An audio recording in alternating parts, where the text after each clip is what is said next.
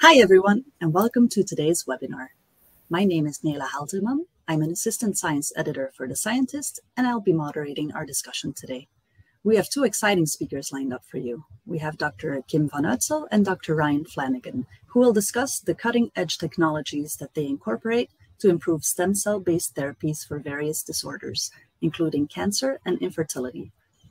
As a quick note before we start, we like for our webinars to be as interactive as possible, so we encourage you to send us your questions or comments at any point during the webinar, and our speakers will address these during the Q&A session after the presentations. If you have a question that you would like to ask, you can click on the Q&A tab that you can see on the right side of your screen and type your query into the question box. We are recording today's webinar, and we will be archiving that on the website of The Scientist. You will receive a link in your email, in your inbox within a couple of days, but you will not be able to download today's presentation slides. Before we start, I would like to take the opportunity to thank our webinar sponsors for today. That is 10x Genomics, BioLegend, Syntego, and ACROBiosystems. All of our sponsors have provided us with some helpful resources related to today's webinar, and we posted these in our handouts section, which you can see also on the right side of your screen. You can access and download these documents at any time during the webinar. And with that, I would like to introduce our first speaker. Dr. Kim Vanuytsel is a research assistant professor in the Division of Hematology and Medical Oncology, and she's a faculty member of the Center for Regenerative Medicine at Boston University School of Medicine. Dr. Vanuytsel obtained her PhD in molecular and stem cell medicine from the University of Leuven in Belgium, and she joined the lab of George Murphy at Boston University for her postdoctoral training. She studies fetal liver hematopoietic stem cells, that's a mouthful, to gain insights into what defines this population's remarkable engraftment potential. Dr. Vanuytsel recently discovered a molecular signature that predicts hematopoietic stem cell engraftment potential, and she's leveraging this information to improve stem cell transfer success rates for patients who are suffering from hematological disorders. Before we start, I want to just make sure that your slides are up and running. Yeah, that looks great on my end. So with that, the stage is yours. All right, Nela, thanks for the introduction. Can you hear me? Yes. Yeah, all right, perfect. All right, so hi, I'm Kim Vanuytsel. I'm a research assistant professor at Boston University, and I'm excited to share with you our work on the profiling of human fetal liver hematopoietic stem cells to reveal the detailed molecular signature of engraftment potential. Now, let me start by explaining to you why we think hematopoietic stem cells are so interesting that we want to profile them in great detail. So hematopoietic stem cells, or HSCs, reside at the top of the hematopoietic hierarchy and can give rise to all mature blood cell types, while maintaining a pool of themselves through self-renewing divisions. This means that when they get transplanted into a host with a defective or wiped out blood system, they can reconstitute their entire blood system. And it's this remarkable capacity that has led to their widespread use in the clinic as a therapy for a multitude of disorders. Now, in the clinic, it's standard procedure to enrich for CD34 positive cells from cord blood, bone marrow, or mobilized peripheral blood, because we know that this marker enriches for hematopoietic stem and progenitor cells, which are the cells here on top of this hierarchy. However, CD34 is a very broad marker, which means that we're enriching for really a pool of cells, and only a very small percentage of these cells represent true functional hematopoietic stem cells. Unfortunately, and unlike the mouse situation, we don't really have a marker combination that can isolate one single hematopoietic stem cell. We do have a way to distinguish true hematopoietic stem cells from their downstream progenitors, and this is based on their functional definition, because we know that true hematopoietic stem cells are capable of long-term multi-lineage engraftment capacity upon transplantation into a host, unlike their downstream progenitors. Now, it's this long-term multi-lineage engraftment capacity that makes these cells so valuable and has led to them being intensively studied, because people want to know how to retain this engraftment capacity upon ex vivo culture of hematopoietic stem cells, or even induce it when trying to make hematopoietic stem cells from pluripotent stem cell sources. In terms of applications, for instance, for sickle cell patients, gene editing of their own hematopoietic stem cells is a promising new approach that is currently being explored in clinical and preclinical trials as a potential curative treatment. However, the ex vivo culture and manipulation associated or necessary for the success of such treatments poses challenges in terms of retention of engraftment potential, as well as expansion of hematopoietic stem cells. Now, to understand or to find out how to better retain or even enhance this engraftment potential, we decided to profile fetal liver hematopoietic stem cells because these cells display superior engraftment potential compared to their postnatal hematopoietic stem cell counterparts, and at the same time represent a stage of active hematopoietic stem cell expansion. So basically, this means that we're looking at a very unique developmental cell stage where we have this population of hematopoietic stem cells really at the peak of their functionality. And we also made sure to profile these cells at a resolution that far exceeds any previous attempts. Now, of course, you don't have to believe me. I'll show you hopefully in the next slides.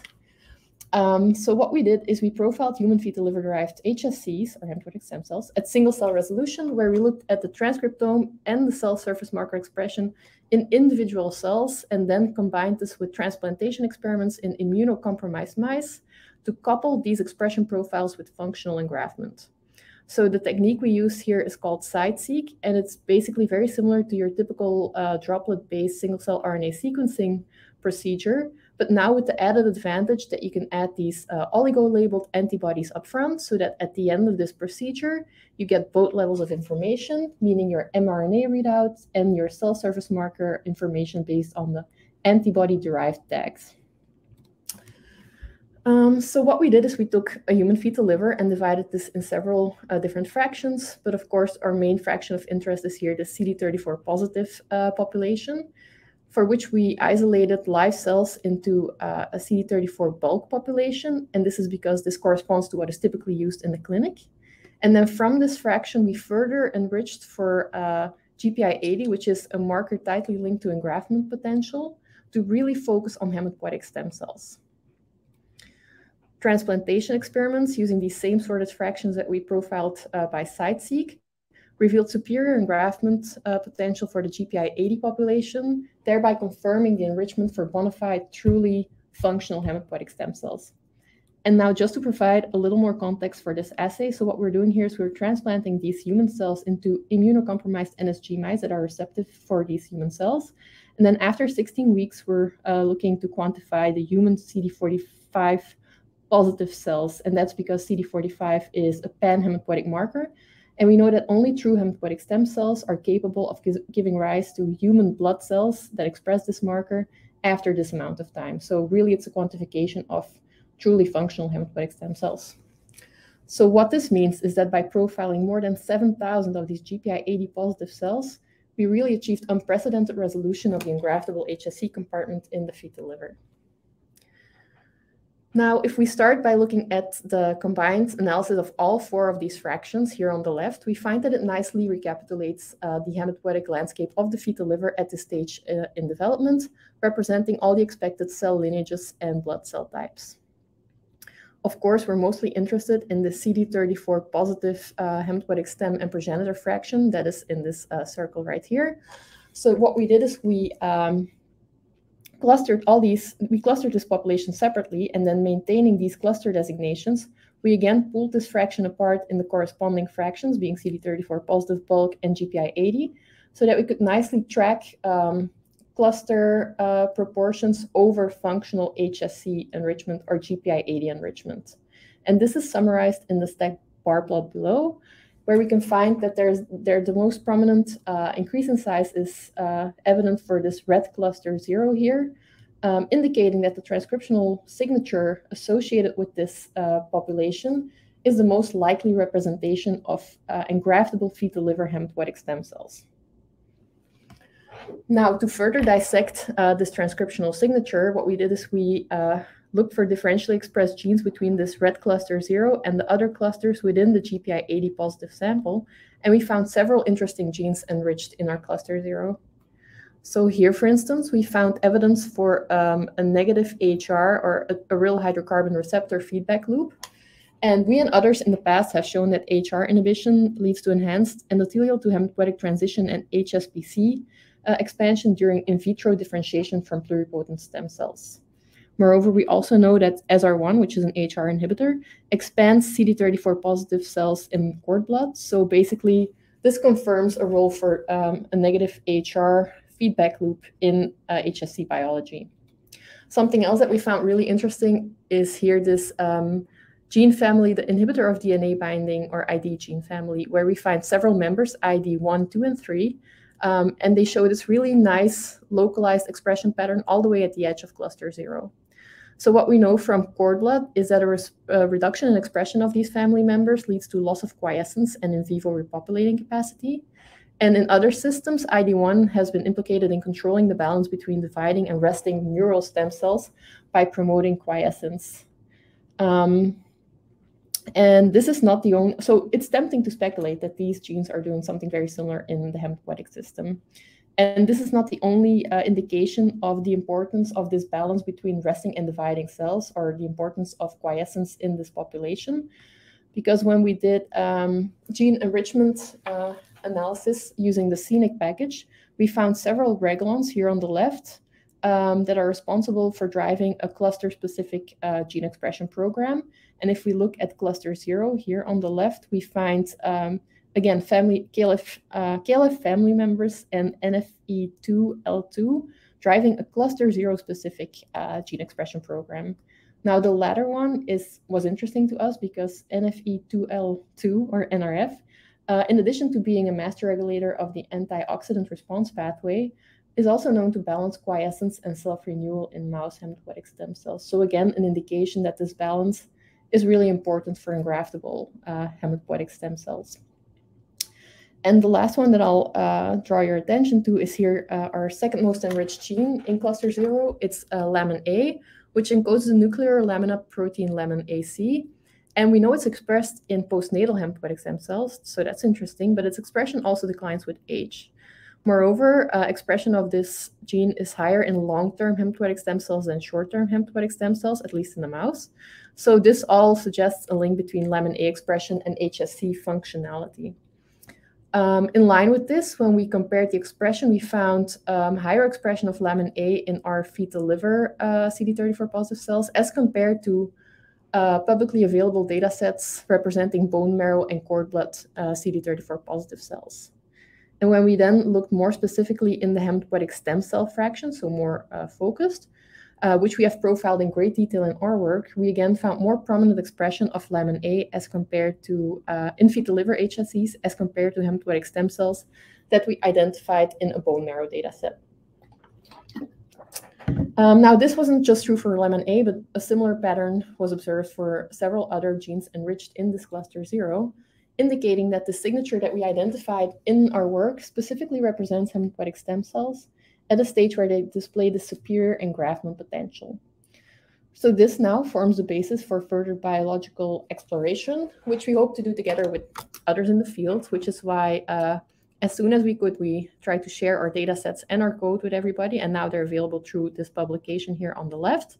And we also made an interactive browser where people can play with the data and look at their favorite genes. So this has both the mRNA and the ADT information. Now, up to this point, I've only discussed the transcriptional profile, but of course, thanks to our antibody-derived tags, we also have cell surface marker information. And here, for instance, so we found that this ADT level information really nicely complements the mRNA information. So here I'm showing a few relevant hematopoietic stem cell markers.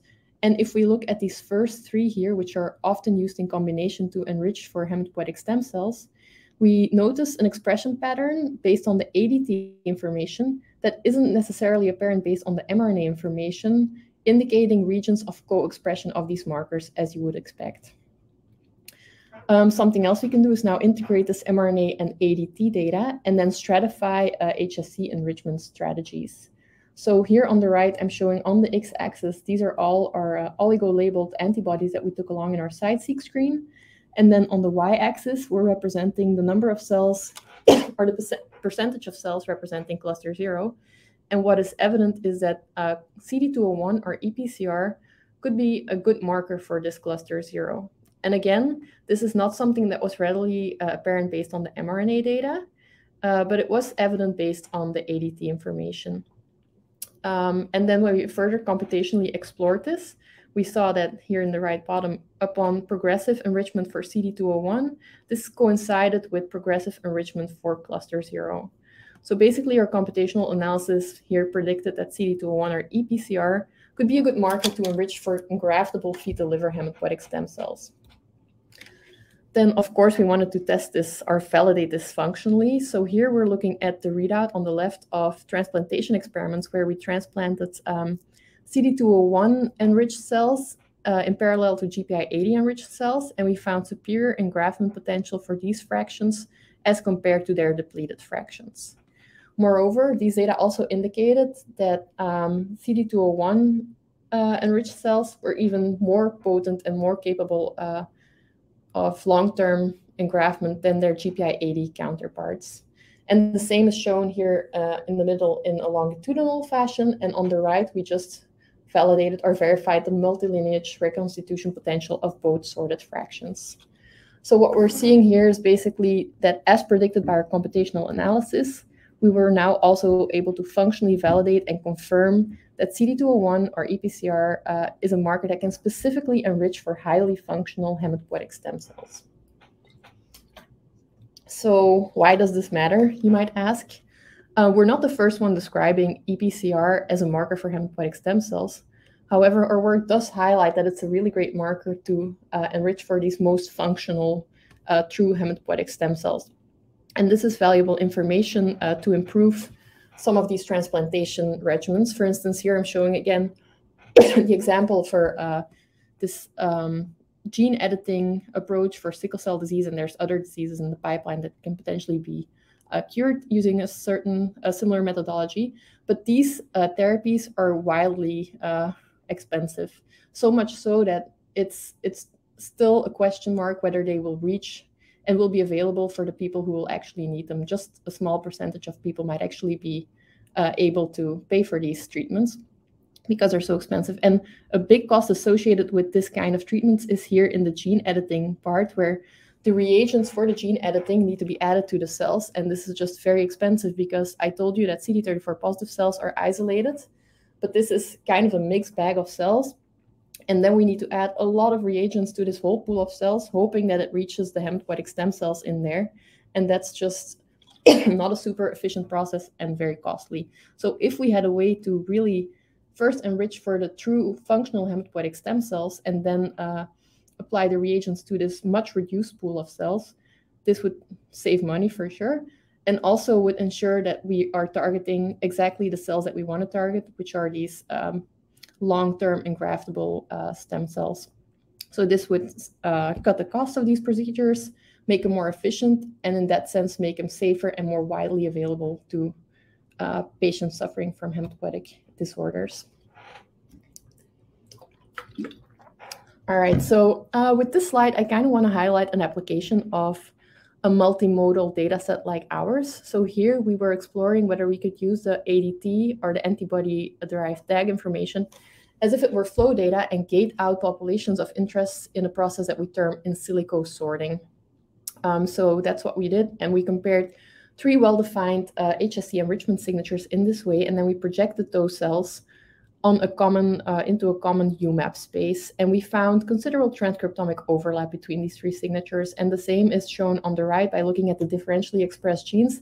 You can see that there's a lot of overlap between these 3 signatures and shared genes, and at the bottom I'm showing you the top 25 enriched genes for one signature, and again you find a lot of overlap between the signatures in terms of genes enriched and also how they are ranked.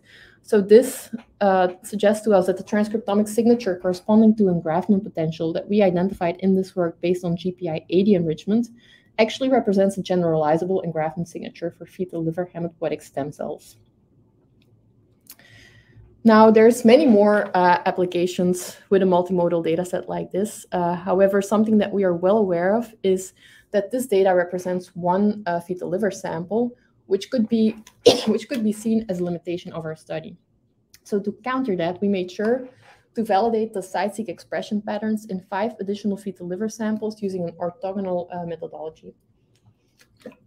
So to do so, we designed a multi-parameter spectral flow cytometry panel to really characterize the HSPC compartment. And this comprises several of the most relevant markers that we took along for our site-seq experiment and some additional markers. So what I'm showing here are the cells that we're using. So left bottom are the CD34 positive fetal liver cells of 5 additional fetal livers that we're profiling here. And then you can see that we also took peripheral blood mononuclear cells as a control, or basically to provide context for the more mature cell types or cell lineages. So what is nice about this way of looking at things is that we can present the data in a very similar fashion as the high-dimensional transcriptional data that we've been working with before. So we can present them in this UMAP visualization, and it really helps us to compare and look at the data. And it's extra nice because now for all these markers in our panel, which were 24 or something, we can now overlay the expression of these markers onto this common UMAP, and it's very easy to compare expression patterns, look at co-expression. So we really like this way of looking at our data to validate some of our site-seq readouts. So you can see that I've divided this up in lineage markers and progenitor markers. So these lineage markers typically are used as negative selection markers when working with hematopoietic stem cells because they mark the more mature cell types, which you typically don't want.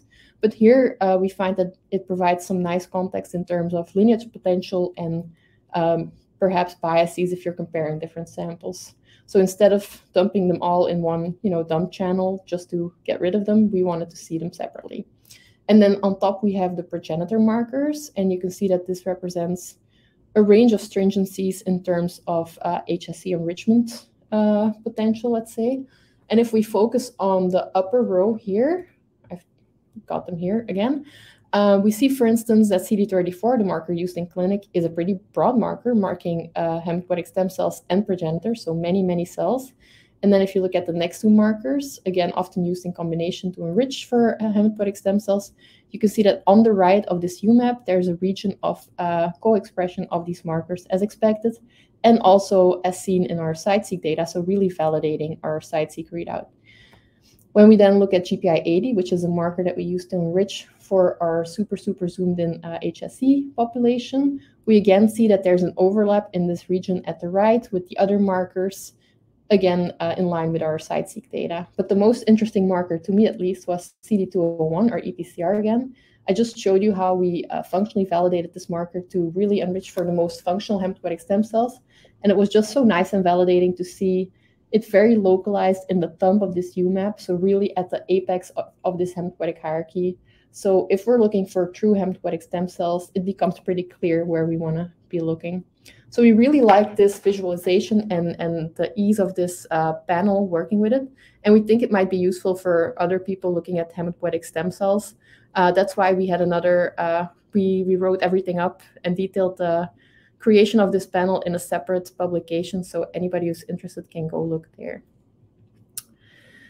All right, so in summary, by profiling a highly enriched and potent HSC fraction, both at the transcriptional and cell surface marker level, we provide an in-depth characterization of engraftment potential in a unique and developmentally relevant HSC source, such as the fetal liver. So I showed you that at the transcriptional level, we were able to establish this detailed engraftment signature, very specific to this these engraftable fetal liver hematopoietic stem cells. And then by looking at the cell surface level by means of our antibody-derived tags, we were able to computationally predict EPCR as a marker to enrich for our special cluster 0, which we then also validated at the functional level to really further enrich for engraftable fetal liver hematopoietic stem cells. When we further integrated mRNA and ADT data, we noticed that this engraftment signature identified in our work actually represents a generalizable signature for engraftable fetal liver hematopoietic stem cells. And then we also made sure to validate these expression patterns in multiple additional fetal liver samples using our multi-panel spectral flow cytometry panel. And then again, we made sure to have all this data available to anyone who wants it. We have our interactive browser that people can look at. All our flow data and code is shared at the flow repository. And all of these links are available through our original publication. And then the flow panel itself is in another publication. So I hope I highlighted the fact that this is a nice and valuable resource for people to work with, but what are we now going to do with this information in the near future? So in our next follow-up experiments, we hope to take what we learned from the fetal liver and this really unique developmental stage, and then translate that to a postnatal setting so that we can identify conditions that will maintain or even enhance functionality of hematopoietic stem cells in ex vivo culture, so prior to transplantation, in really clinically relevant HSC sources such as cord blood and bone marrow. So the way we will do this is by, well, we now have this list of pathways that are really important for fetal liver hematopoietic stem cells. So the most interesting pathways we will then modulate in postnatal CD34 positive cells, and in that way identify which have the capacity to augment the functionality of hematopoietic stem cells ex vivo. And something else that we can do now that we have this really detailed engraftment signature is use it to help guide the generation of engraftable hematopoietic stem cells from pluripotent stem cells. So this would be such an important regenerative medicine goal if we could make hematopoietic stem cells from pluripotent stem cells, because that would mean that we can make these cells from virtually anyone. So one thing that is a problem currently is that not everybody finds a great match in terms of HSC transplantation donors. And this would kind of solve that, because everybody could have a spoonful of blood made into iPS cells or induced pluripotent stem cells and then made into their own hematopoietic stem cells. It would solve rejection of these cells. It would solve graft versus host disease. So it would really be pretty amazing. And we're well on our way as a field to make these cells. However, some things are still challenging. So we can make perfectly fine hematopoietic progenitors in vitro from pluripotent stem cells and several mature blood cell lineages. However, true long-term engraftment has not been convincingly shown yet, and that's one of the main characteristics of true hematopoietic stem cells. So we think that using our signature will get us a little bit further in this quest to find or to generate hematopoietic stem cells, engraftable hematopoietic stem cells from pluripotent stem cells. And another benefit of looking in the fetal liver is that we think it's a developmentally more relevant comparator than adult bone marrow that people sometimes profile. So in terms of a roadmap, I think this is closer to where we're starting from using pluripotent stem cells. So I'm really excited about those applications as well. And then lastly, I'll just thank everybody who needs to be thanked. So this was a great collaboration between the Murphy Lab and the Ballas Lab at the Reagan Institute, with contributions from several people across the campus. And I appreciate all their work on this. And that's it. Wonderful. Thank you so much for that presentation, Dr. Vanuytsel. That was really interesting data. As a reminder to our audience, if you have any questions, do feel free to submit them at any point during our webinar. And you can do so by entering them in the Q&A tab on the right side of your screen. And then we will try to get to as many of those as we can after our next speaker. And that speaker is Dr. Ryan Flannigan. Dr. Flannigan is a surgeon scientist and assistant professor at the University of British Columbia. And he also maintains an adjunct clinical assistant professorship at Weill Cornell Medicine. Flannigan completed his medical training at the University of Calgary and his urologic residency at the University of British Columbia before starting a postdoctoral fellowship in male reproduction and sexual medicine at Weill Cornell Medicine. He leads Regenerate, a research program that studies the mechanism of defective sperm production in patients who lack the ability to make sperm, and aims to develop regenerative technologies to induce spermatogenesis. To achieve these goals, Dr. Flannigan's research group combines single-cell genomic approaches with human-induced pluripotent stem cells and 3D bioprinting technologies. So before we get started, I also want to make sure that your slides are up and running, Dr. Flannigan. Great. Thanks very much for the introduction there. Just going to presenter mode. Yeah, that looks great on my end. Perfect. Okay, excellent. Well, thank you very much for the opportunity to speak today. I'll be kind of trying to frame everything kind of from a clinical context and then go through a little bit of the literature of what others have done and then some of the experiments that we have going on kind of in our fairly new lab. So infertility is a big problem around the world. About 15% of couples are infertile, and male factors contribute to about half of these cases. Now, the most severe form of male infertility we call azoospermia, and essentially that's a scenario where we do not have any detectable sperm in the semen. It impacts about 15% of infertile couples, and this translates to about 1% of the general population.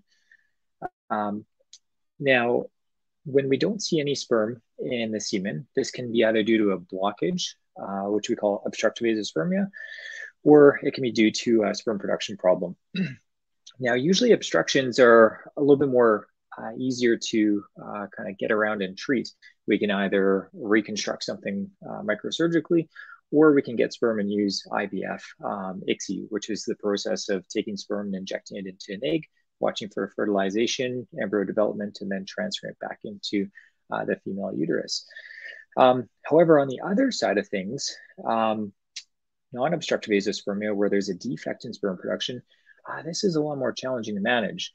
Now, we don't have a really great understanding of the etiology for these patients, and all things considered, we only have a real explanation about 15 to 20% of these patients. So chromosomal abnormalities such as Klinefelter syndrome, which is 47XXY is the most classic, although there's variations within that. And mosaicisms, that accounts for probably about 7 or 8%. And then there can be microdeletions on the Y chromosome, which contains a lot of the really critical genes for spermatogenesis. And that accounts for another 6 to 8%, arriving at that 15%. There has also been other studies, some recent publications, in fact, finding some single gene mutations that can contribute. But all things considered, it's likely a multifactorial disease, likely has a genetic basis, but there's still a lot to understand. That's kind of the intrinsic population that have sperm production defects. The other group can be acquired, and this can include cancer survivors. So amongst cancer survivor populations, in adults that are diagnosed with a cancer, they may receive any form of therapy, whether that's surgery, chemotherapy, radiation therapy, biologics. And all these patients usually are counseled for fertility preservation. On the male side, it's a lot easier in terms of generating an ejaculate to cryopreserve. However, some of these patients are missed, or the disease may progress so quickly that there may not be an opportunity, and they can end up into this category of non-obstructive azoospermia. The other population are pediatric cancer survivors. So these individuals that are diagnosed with a cancer before puberty hits, they've not had an opportunity to make sperm because the onset of spermatogenesis happens throughout puberty and beyond. So if they have to undergo chemotherapy, radiation therapy, etc., the only option available to them is to have a testicular biopsy and then cryopreserve that tissue. In that testicular biopsy, these individuals should have either gonocytes or spermatogonial stem cells, and they can be cryopreserved for some future technology that's developed to be able to regenerate that spermatogonial stem cell into a full-grown sperm. Now, the current treatments available for the patients that do not have any sperm either accessible or cryopreserved is microsurgical testicular sperm extraction. We call it a microtesty. So this is a process where we do a surgical procedure. It takes 2 to 3 hours. We go into the testicle. We make an equatorial incision like the figure kind of demonstrates here. And we open the testicle kind of like a coconut. On the inside, we're looking at all these seminiferous tubules, which are the base functional units for spermatogenesis. And we're looking for heterogeneity within this. And so if you look at number C here, there's one kind of illustrated tubule that looks a little bit healthier, a little bit more plump than the other ones. And these are the types of regions that we try to target under microscopic magnification during the surgery. All comers, we can retrieve sperm about half of the time, and this translates to a live birth rate of about 10 to 25% when we pair this retrieved sperm with IVF-ICSI. So there's a clear need that we have a huge gap in treatment options for these patients, and regenerative treatment strategies would certainly be really helpful. Now, there are certainly some important considerations based on the different populations that we need to try to create a regenerative therapy for. So if it's for this population of congenital NOA, where we think there's a chromosomal or genetic abnormality, our assumption is that there probably is some abnormality to either the germ cells or the somatic cells. So we may have to overcome some functional deficit, even if the technology for creating spermatogenesis is in place in the lab or with an ex vivo technology. Now, if we're trying to regenerate spermatogenesis for an acquired form of NOA, we're making the assumption that genetically, these are probably normal germ cells and somatic cells to start with. They probably were on a path to produce normal sperm. But if they underwent some treatment strategies like chemotherapy, radiation therapy, those cells could be injured or damaged. Or if in the pediatric population, we may be harvesting these cells at a stage that they're immature and not fully capable for spermatogenesis. So those are kind of the two different big picture patient populations to consider and create technologies for. And there's also a few considerations when we're thinking about creating a therapeutic approach that are really non-negotiable. So it obviously wouldn't be acceptable to reintroduce any potential for malignant cells in a cancer survivor. We certainly don't want any xenocontamination if we're using certain reagents, cells or scaffolds, etc. Genetic modification to germ cells is of high ethical contention and certainly not something that is on the horizon as being acceptable. Is there epigenetic changes? Just because we can create a sperm, if we arrive at that technology, are there off-target changes that may be of a functional consequence to the future offspring that we just aren't capturing? So that's another safety concern. And for these individuals that do have defects in sperm production, by creating a technology to circumvent that process, are there some additional considerations that we just currently aren't aware of by kind of circumventing natural reproductive biology? So these are some questions that we certainly don't have the answers to all these things, but certainly need to be on our minds as we're working in this field. Now, there's a lot of different strategies or approaches that the field can move towards in creating a regenerative strategy. Certainly, we can harvest the testicular cells from a patient. We can either maintain it as a tissue and then perform something such as an organ culture or organic typic cultures. We can do autologous grafting after a cancer survivor has received treatment, for example. This process was actually successfully completed in macaque monkeys by a group in Pittsburgh and published in Science in the last 18 months or so. You can perform xenografting, again, with the whole goal of supporting the tissue to produce sperm. And then if you can recover sperm, you can do IVF-ICSI, like I mentioned in the beginning. The other kind of approach would be if you receive these biopsies and then you dissolve the tissue into single cell suspensions. You can do 2D culture systems. You can transplant the spermatogonial stem cells back into the testicle, which has been shown to be technically feasible in an animal model, and try to recover sperm in either of these different approaches with in vitro techniques or with transplantation. Again, ultimately going to the same pairing with IVF-ICSI. So our lab is kind of been more positioned to work on trying to develop technology associated with in vitro spermatogenesis and spermiogenesis, which is the process of germ cell maturation after they go through mitosis and meiosis 1 and 2. And we think there's a few potential benefits of this technology versus the other ones that I mentioned on the previous slide. One, we don't have any risk of contaminating any patients with cancer cells because we're not reintroducing back cells to the body. We can maintain a xeno-free approach in some of the reagents and culture medias and scaffolding, et cetera, that we're using.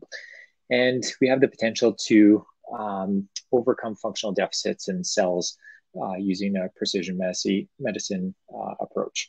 Now, of course, there are certainly some challenges that go along with this. Recreation of spermatogenesis is really complex. So if you look at the figure here, this circle kind of depicts a seminiferous tubule. We typically have peritubular myeloid cells creating some of the basement membrane along with the Sertoli cells.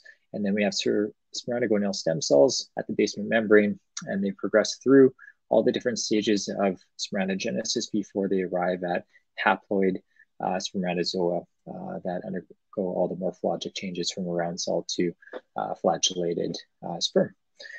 So recreating this process is complex. There's a lot of highly coordinated temporal and spatial gene expression and cell signaling to coordinate it, metabolic requirements, etc. Some of the other challenges, like I mentioned, that's more of a safety consideration, is what about epigenetic changes and off-target impacts. Some of the things that are, positive and suggested that this technology is within reach is it has been performed successfully in animal models, in mouse models, etc. So conceivably, the ability to do this in humans is also feasible and within reach with the right science and technologies.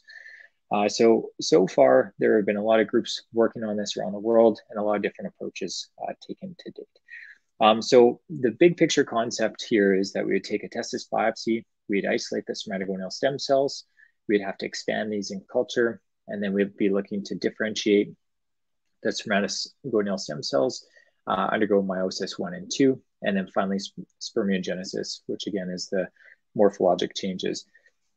And it's really in these phases of development that a lot of technological development is still needed, and a lot of work remains to see this successfully, efficiently, and safely.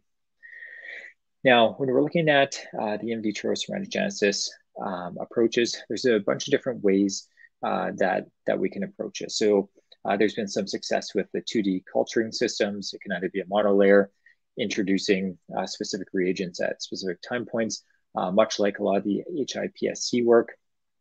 Some groups have used feeder cells, whether they're somatic testicular cells that naturally help support this, or sometimes other cells like Vero cells have been used to successfully induce function. And then there's all the 3D culturing techniques, 3D organoids. There's been some work, organotypic, 3D scaffolds, and then finally 3D bioprinting. There's also been a lot of variability in terms of what people have used to try to help support this process. Everything from base medias, vitamins, hormones, growth factors, introduced at different concentrations at different time points. As you can see, the number of variables to manipulate becomes exceedingly large very quickly in creating a coordinated event that requires different things at different time points. In the interest of time, we'll just kind of discuss a couple interesting papers that have been published. This was from approximately 2017 or 2018 in a group from France. And essentially, they used an organotypic type of culture. So they harvested testicular tissue, which was composed of the seminiferous tubules from individuals that were undergoing gender affirming surgery. So these were biologic male individuals that were on hormone therapies for a couple of years prior to removing the testicular tissue. Then what they did is they created these chitosan hydrogel bioreactors and stuffed these tubules into those bioreactors with the media listed here. And they changed the media every couple of days. And what they found is that their starting tissue, this is just kind of the gross appearance of the tubules. And then when they performed IHC for spermatogonial markers and for Sertoli cells, what they found is that there were spermatogonial stem cells but all the additional stages of spermatogenesis had regressed back to kind of an immature state of just the somatic cells and the spermatogonial stem cells. And this has been kind of corroborated with some studies out of the Utah group doing single cell sequencing involving tissue like this. And that's typically the appearance that it's fairly similar to a prepubertal testicular state with the addition of these hormones. Now, there can be some heterogeneity, which is just one thing to keep in mind throughout the testicle. Now, they evaluated the tissue at multiple different time points. Day 25, they saw some spermatids. Day 34, perhaps some additional spermatids. And then finally, by day 55, they isolated a full spermatozoa.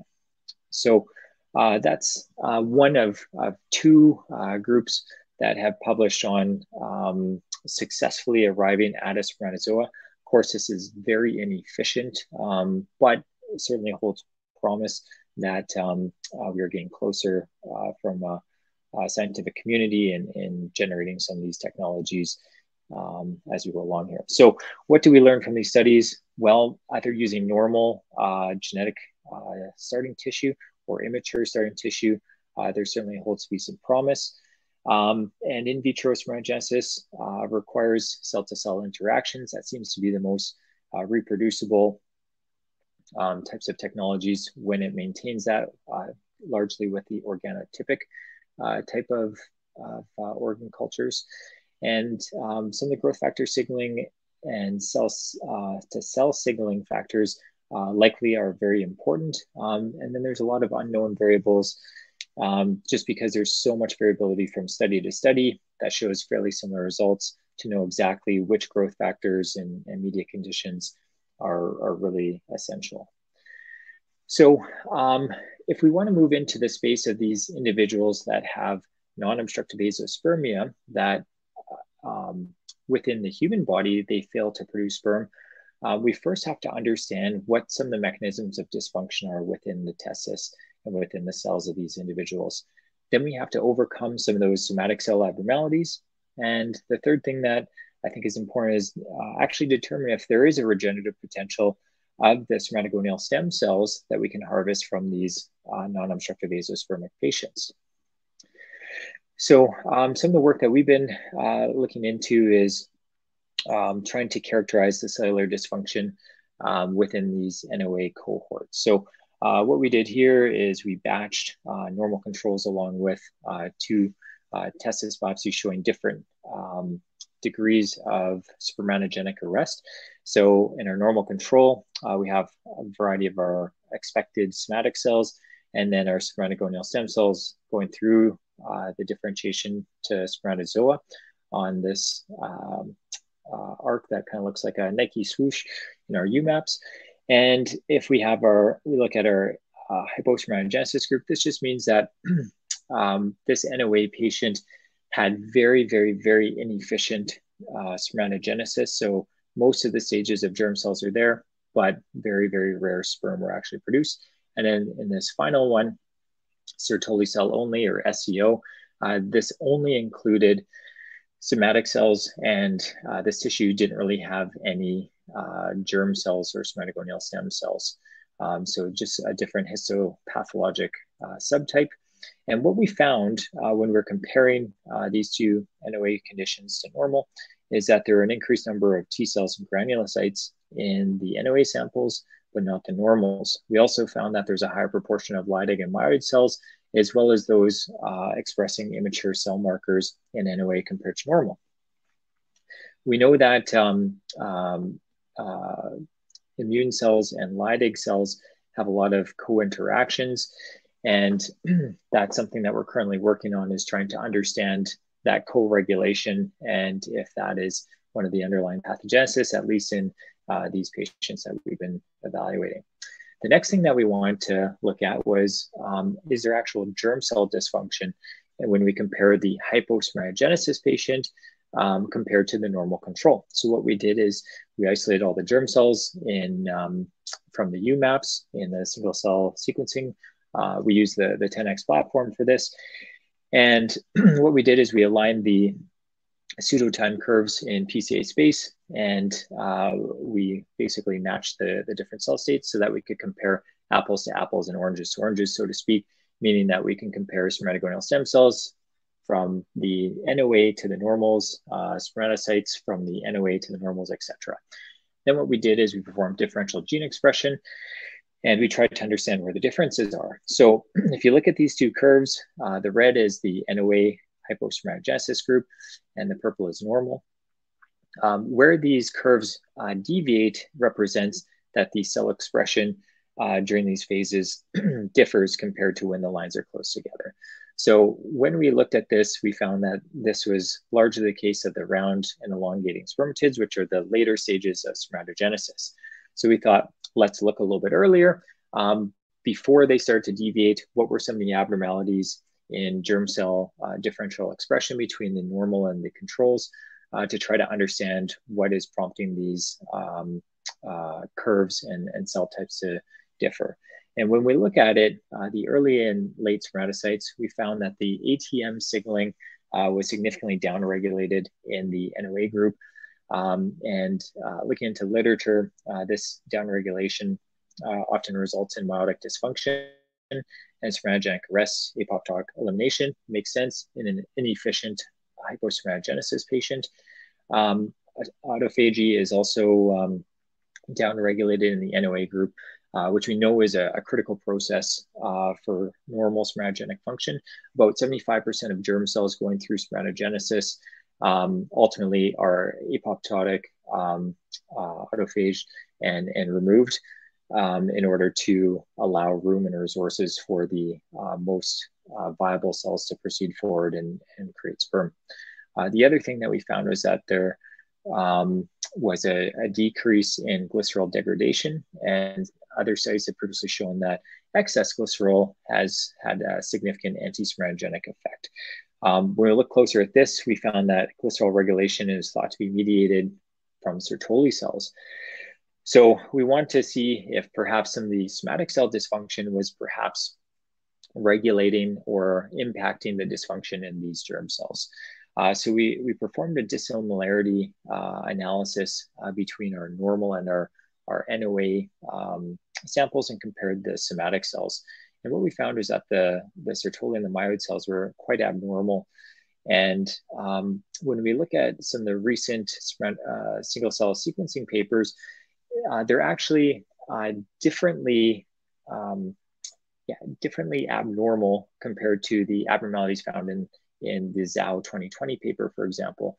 In their paper, they found that the Sertoli cells had increased oxidative phosphorylation, suggesting that they were more of an immature state, where ours demonstrated a decrease in oxidative phosphorylation relative to the normal controls, suggesting that they, in fact, were not immature, but yet still very different. So the rule in non-obstructive azoospermia, what appears to be emerging is that heterogeneity seems to be the rule, and that different types of somatic cell dysfunction is variable from patient to patient and study to study.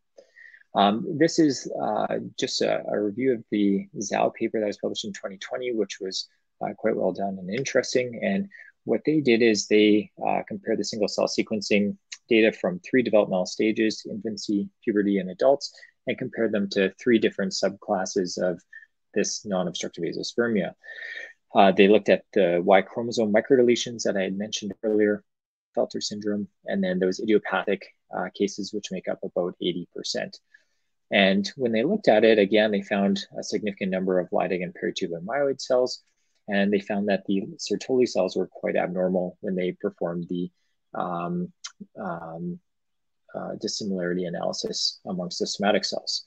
So when they tried to map them out relative to the different developmental states, they found that stage C of the Sertoli cells were thought to be normal and mature, and then stages A and B were thought to be more immature, comparable to the prepubertal and pubertal normal cells. And if you look at the idiopathics, Klinefelters and the Y microdeletion Sertoli cells, most of those cells were in these immature states, which was consistent when they performed some of the pathway analyses that showed abnormalities in the Wnt signaling.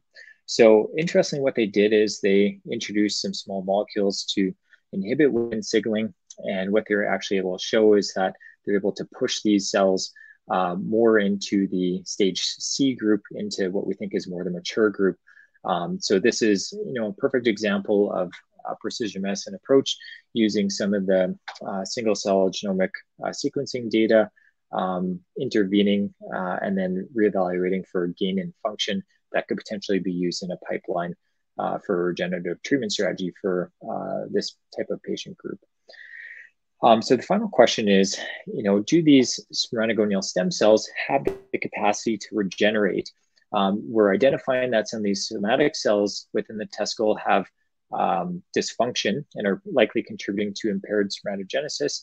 But what about the spermatogonial stem cells, which are the base unit of germ cell that has to go on to replenish itself and to differentiate, eventually arriving at sperm?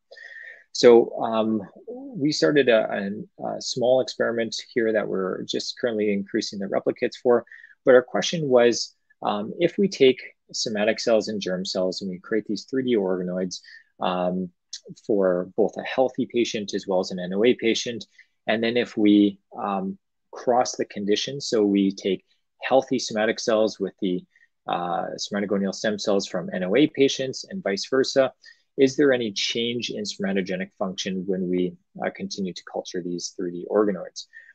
So what we did is we created these organoids and cultured them for approximately 10 days. This is what our normal control organoids look like histologically. SOX9 is a Sertoli cell marker, ACTA2 is the myriad marker, INSL3 is a Leydig cell marker. So we had our main key somatic cells present. And then after culturing, SYCP3 is a marker of meiosis and spermatocytes, which is the mid-stage of spermatogenesis. And we find that as early as day 12, we were seeing both RNA expression data as well as immunofluorescent data suggesting that this is progressing as we would expect it to. When we look at the gene expression with qPCR, some of the spermatogonial markers upregulated compared to day 0. Some of the spermatocyte markers also upregulated, as well as some of the post-meiotic cell, which is the later stages of spermatogenesis and spermiogenesis, also significantly upregulated to day 0 before the organoids formed. So suggesting that the process of spermatogenesis is progressing along the expected course. Now, when we added the NOA samples, if you look here, the purple, again, the gene expression here are the spermatogenic markers of different stages of spermatogenesis, and the y-axis is fold change. The purple group is the healthy normal controls. The blue group is the NOA somatic and germ cells. The green group is using healthy germ cells and NOA somatic cells. And then the orange group was using healthy somatic cells and NOA germ cells. So what we found was that when we introduced the healthy somatic cells with the NOA germ cells, it actually showed comparable upregulation of gene expression similar to that in the normal group, where we had the NOA somatic cells in both these conditions. There did not appear to be as much of an increase in gene expression across the 12 days of culturing. There has been some other groups that have looked at the potential for regenerating sperm from these patients with either normal testicular tissue called obstructive azoospermia here, or from the NOA groups. And what they did is they isolated the germ cells and performed differential plating, which is a technique to try to isolate germ cells from somatic cells, and then they cultured them for 7 to 10 days. And what they found was they compared these two different culture conditions, either a control culture condition or with the addition of stem cell factor and retinoic acid. And again, they looked at these markers for spermatocytes as well as post-meiotic spermatids. And they found when you're starting with normal testis tissue, obstructive azoospermia, so normal sperm production at baseline, there was a slight increase in the enriched media conditions. However, they were quite comparable. If you looked at the NOA group that had an intrinsic defect in sperm production, there's really very little increase in expression of these markers unless there is the addition of these factors such as retinoic acid and stem cell factor, suggesting that these cells have additional requirements beyond what normal starting tissue requires. What they also compared is after the culturing, how efficient was arrival at haploid cell, which is the post-meiotic cells. And in these NOA groups, the addition of the enriched cell media suggested a greater proportion of the cells arrived at this haploid state, suggesting just how important cell culture conditions are, and that there is in fact a regenerative potential from other labs as well of these germ cells derived from patients with non-obstructive azoospermia. They then went on to take these haploid round spermatids and inject them into mouse oocytes, and found that there's actually successful fertilization and blast development in a small proportion of them. Now, with all this information, what is the recipe for developing this in vitro spermatogenesis technology and trying to overcome these NOA deficits? This is something that we've been proposing, again, using a personalized kind of medicine approach and precision medicine approach by identifying what the cellular deficits are in each of these patients, as it is fairly heterogeneous, and then selecting cells from the testis biopsies to culture and expand both the somatic cells and the germ cells, and then performing something like 3D bioprinting, where you can encourage these cell-to-cell interactions and recreating the somatic cell niche is likely necessary.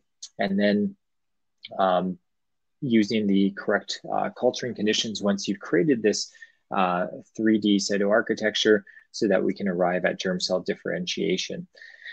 And this may require further experimentation with growth factors, small molecules, media conditions, creating bioreactors, and different variables associated with the 3D cytoarchitecture creation. Once we get to that point, we need to evaluate how well we did. So utilizing some assays or pipelines to try to have an efficient way of assessing degree of spermatogenesis likely will require some additional work. And if we can get there and show that there is safety data and arrive at sperm production, then hopefully the end goal is to be able to inject that sperm into the egg and with the process of IVF ICSI and be able to introduce this as a regenerative strategy. So the last area that we'll talk about is this concept of perhaps using 3D bioprinting as a platform to recreate the 3D cytoarchitecture, perhaps more effectively than either 3D organoids or some of the other culture approaches that have been previously used. So some of the potential advantages is that we can recreate that cell architecture perhaps a little bit better and create tubular structures and really encourage these cell-to-cell interactions.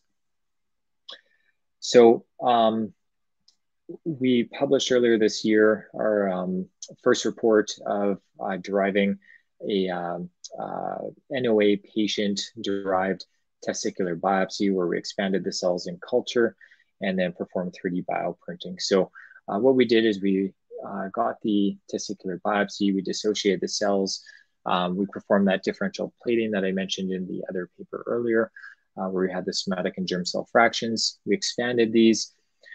We validated that the cells that we thought we had, in fact, we had. So we had our Sertoli cells, our myoid cells. Interestingly, some of the mature markers of Leydig cells didn't show up in our 2D cultures for expansion, but later on in our three-dimensional structures did suggest that they're present. And we also had CD34 positive cells. And then our germ cells, some of the various markers for these, CD90, GFR alpha 1, SSEA4, GPR 125, and STRA8. That's more of a slight differentiating marker for spermatogonia. were all present, and we had the absence of Sertoli markers such as SOX9 and ACTA2, the myeloid markers. So the germ cells appear to be germ cells, and somatic cells appear to be somatic cells. We then used an Aspect Systems 3D bioprinter and printed these core shell constructs using a coaxial needle. We first assessed our viability, and we found that we had really good viability. Fortunately, there's very few dead cells. And then as a comparator arm, we created 3D organoids using a system that's been previously described, and use these for comparison. So we treated the organoids and the 3D bioprinted fibers with the same culture conditions for the same period of time to enable these comparisons. So what we found was that, again, this is gene expression fold change difference compared to day 0. The blue bars represent the organoids, and the red bars represent the 3D bioprints. We find that these early spermatogonial markers and differentiating spermatogonial markers upregulated more so in the 3D bioprints compared to the organoids. When we look at the meiotic markers and the post-meiotic markers, they appear to be fairly comparable between the two. When we looked at the histology, we were able to create these core shells where we have the cells in this tubular-like construct. This is obviously sectioned in the middle of it. Interestingly, our bioink that we were using didn't really facilitate a lot of cell attachment, as the morphologies are fairly rounded here. And we also had these secondary lumens that were forming presumably from some of the Sertoli cells that are used to creating lumens within developing tissue. When we look at, again, some of these markers, again, we're able to see some rare SYCP3 protein markings in presumed to be spermatocytes. And then we had the INSL3 positive cells, which are the Leydig cells, which we think probably matured in the presence of the other somatic cells in the 3D cytoarchitecture, which was an interesting finding. And similar findings were also found from the organoids. So just to summarize, from the clinical context, there is a significant need for in vitro spermatogenesis as a regenerative therapy for both the cancer survivor population as well as those individuals with intrinsic or congenital sperm production defects. There's a lot of heterogeneity from patient to patient in terms of cellular dysfunction and pathogenesis. So I think a personalized medicine framework and a precision medicine framework is likely necessary to overcome some of these abnormalities moving forward. Fortunately, this technology of in vitro spermatogenesis has been successful in other non-human mammals. So I think that leads promise to its ability to be developed in humans. And there's a lot around the world working on these problems and taking different approaches. But I think some of the 3D approaches, which facilitates cell-cell interactions and signaling, is likely to be probably some of the front runners in eventually arriving at this technology.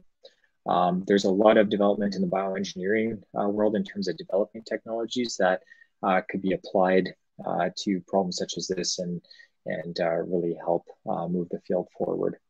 With that, I just want to acknowledge everybody that has contributed to these projects from my lab as well as my collaborators and sources of funding. Thanks very much. Thank you so much, Dr. Flannigan. Our audience has already submitted several questions, so I would suggest that we just jump right into our Q&A. And the first question is for you and actually comes from Dr. Vanuytsel. If you could maybe comment on the maturation levels of the sperm cells that you showed before. Do you see that in vitro differentiated cells reach all the necessary maturation endpoints as you see in vivo? And are there any functional assays that you can use to test that?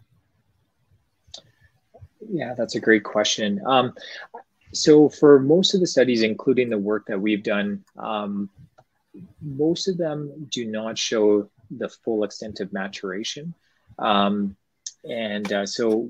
most of us have arrived at these intermediary cells that are partway through the process. So Generally, they'll go from spermatogonial stem cells to differentiating spermatogonia through meiosis 1 and 2, which are categorized as spermatocytes.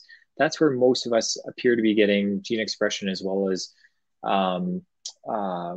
cell markers with, immunofluorescence or flow cytometry, and then occasionally post-meiotic round spermatids. But there's only 2 groups that have shown some data to suggest that they could arrive at either elongating spermatids or full spermatozoa in vitro, which is kind of the process of spermiogenesis going from the round spermatid to those cell types where there's just a lot of morphologic changes and DNA repackaging within the nucleus. So in terms of the next steps of assays to validate those results, and once you hopefully create that technology, is largely some of the cell markers to be used in terms of really defining the cell types that are being derived, and then some of the functional assays that have been proposed in the past is either injection into oocytes to see if there is fertilization, if you can isolate these elongating spermatids or spermatozoa, and then single cell sequencing to confirm that there was in fact meiotic recombination of the chromosomes, that the genetic content is different in those cells compared to the somatic or germline cells of the donor.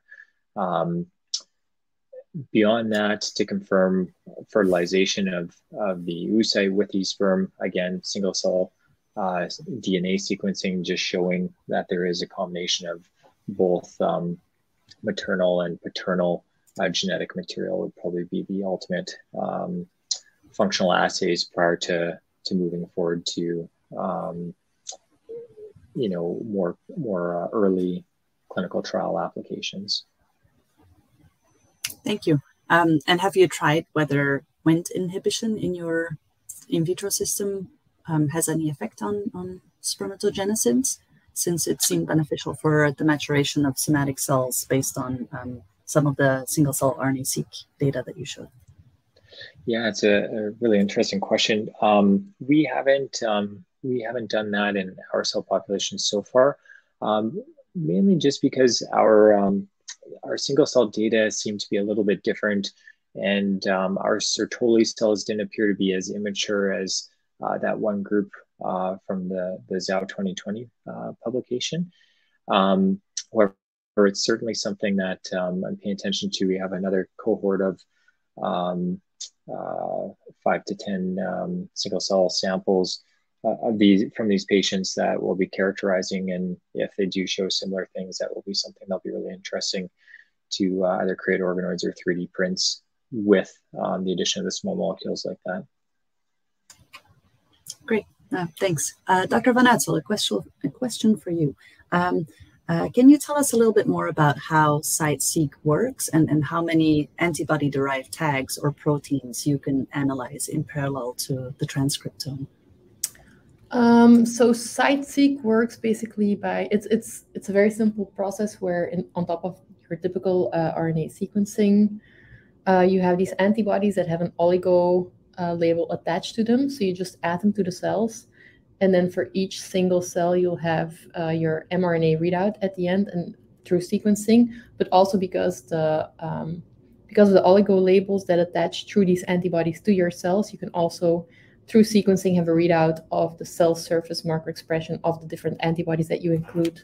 Now, in terms of how many of those markers you can include, so at the time that I performed these experiments, I think there were some panels under investigation from the provider itself, maybe up to 200. I'm not sure where the field is right now. Maybe you can do more at this stage. We didn't go up that high. I think we included roughly 20 markers. So does that answer the question? Yeah, absolutely. Thank you. And do you find any genes that are expressed at the mRNA level, but that are not translated yet in fetal hematopoietic stem cells?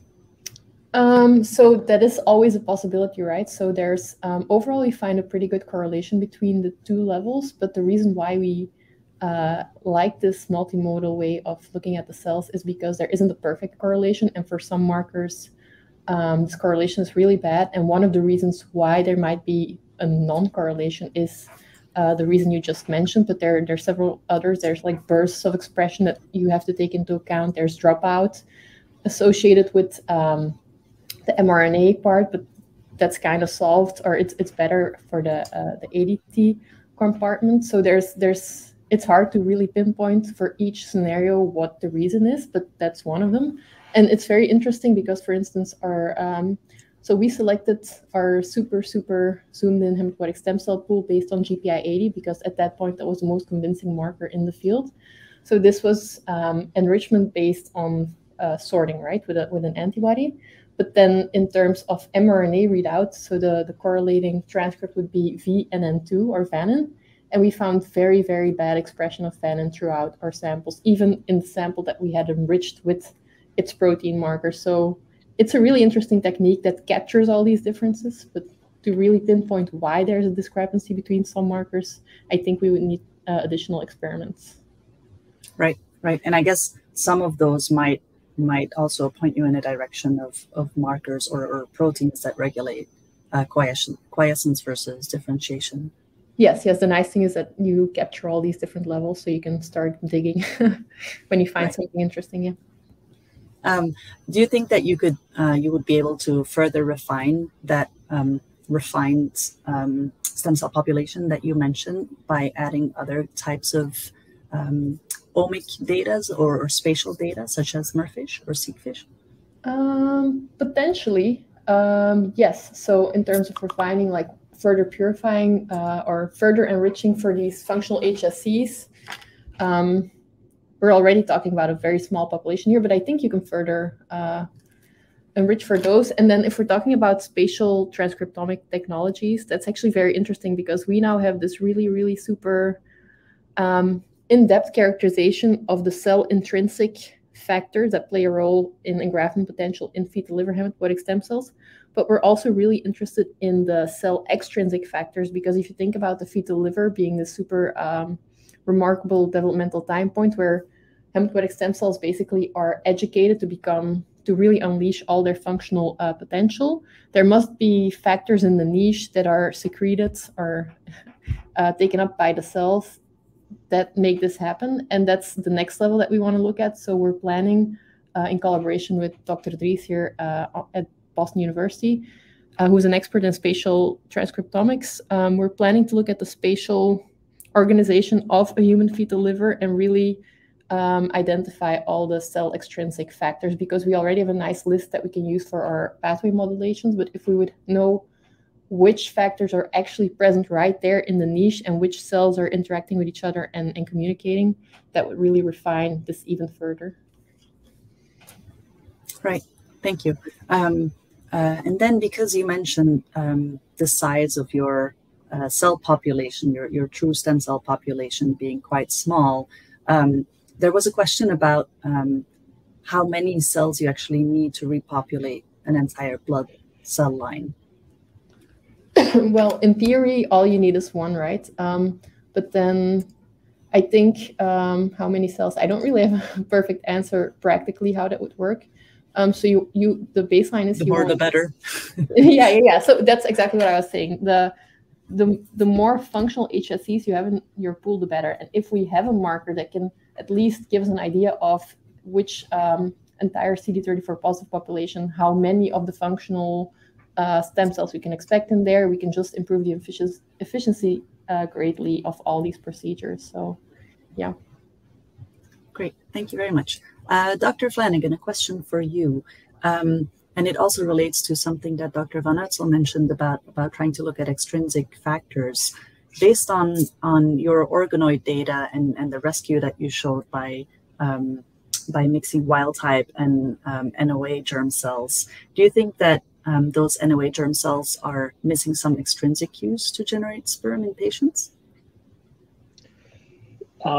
Yeah, I think that's a really astute point. I think there may be some intrinsic abnormalities to the germ cells from NOA patients, but certainly it appears that there is a strong story for the supporting somatic cells.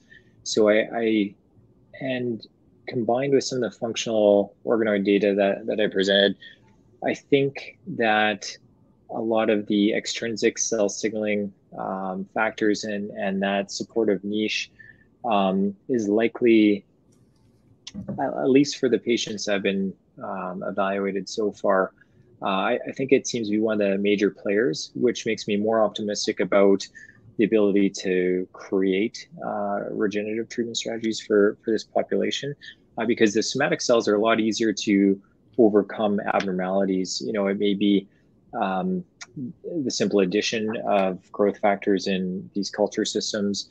It could be manipulating that cell in isolation before combining, like the Wnt signaling blocker. So I do think that's likely some prime candidates. And I think that the dysfunction of those somatic cells in the niche are likely contributing to the dysfunction in the germ cells responsible for the somatogenic process. So, yes. Right. And let's say in the future, 3D bioprinting method that you talked about here can be used in the clinic. In that case, would somatic cells be used to support the healthy maturation of germ cells from NOA patients? And would that pose any epigenetic or ethical concerns? Yeah, it's a great question.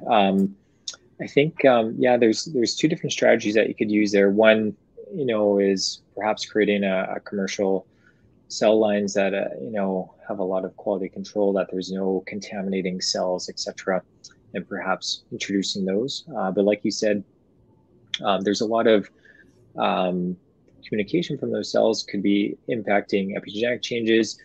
Small RNAs like microRNAs, piRNAs are really critical in testicular development and somatogenic processes. You know, could any of those things be impacting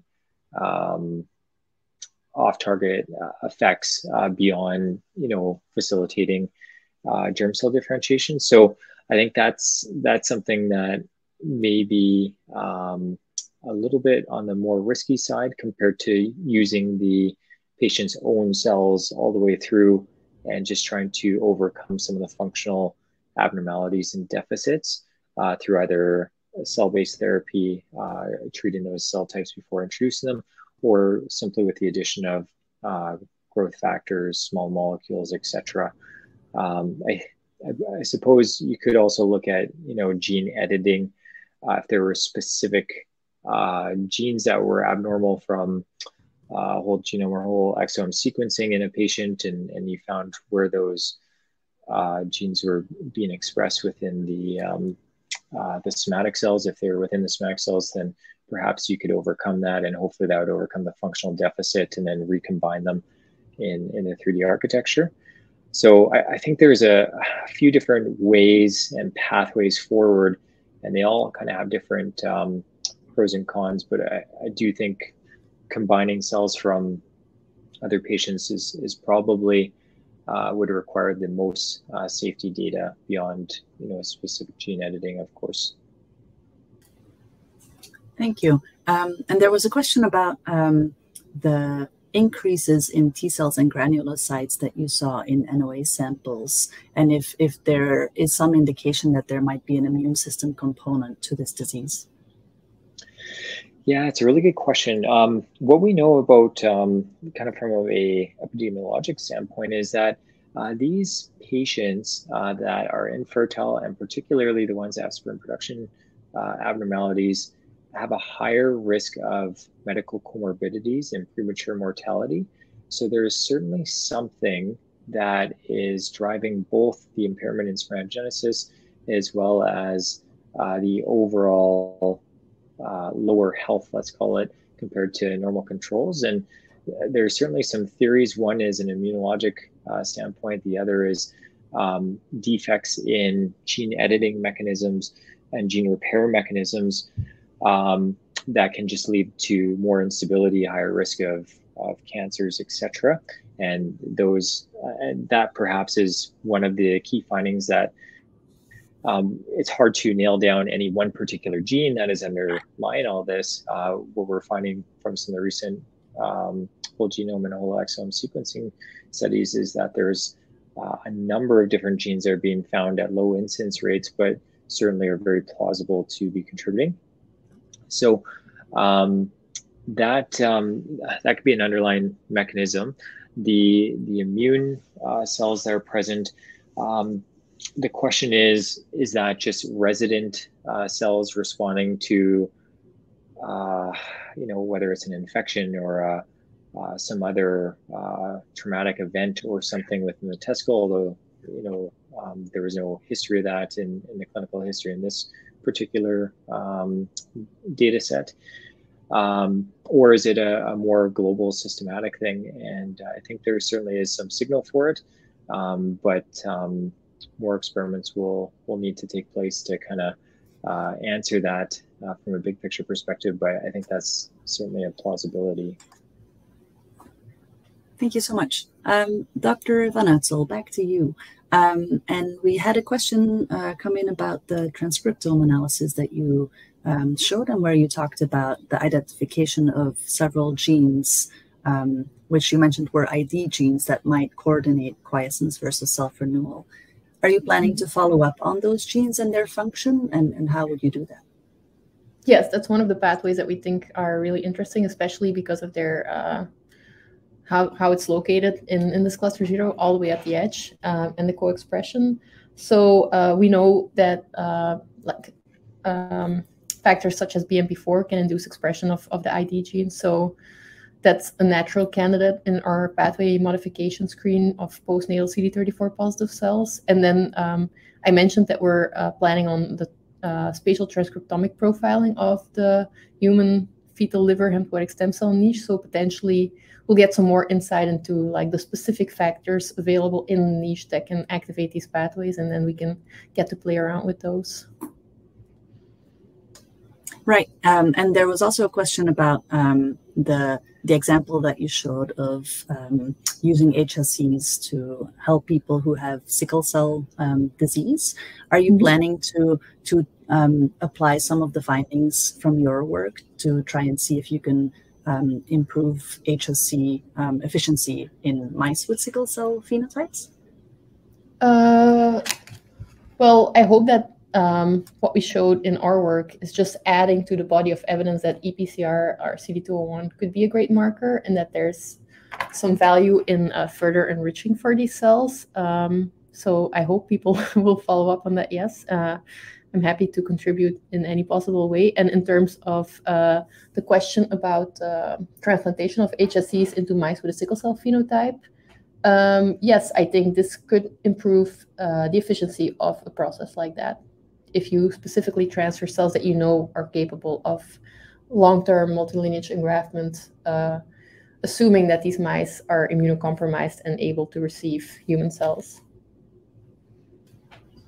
Thank you.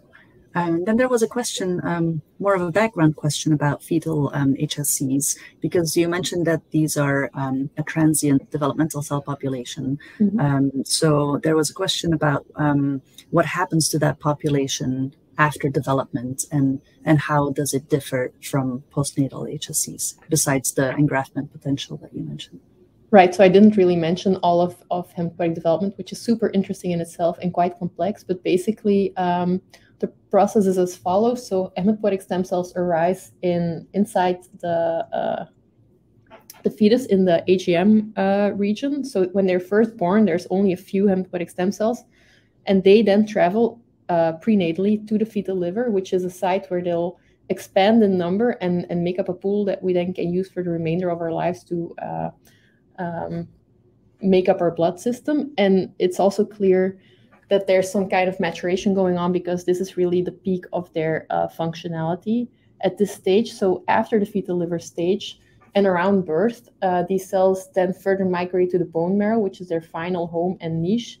And then the bone marrow becomes receptive to take in these cells, and that will then be their so the niche changes, and this also leads to hematopoietic stem cells showing subtle differences throughout development depending on which hematopoietic stem cell source you're looking at. So this is super interesting, and in our work we're just taking advantage of the fact that the fetal liver is such a unique and highly engraftable source.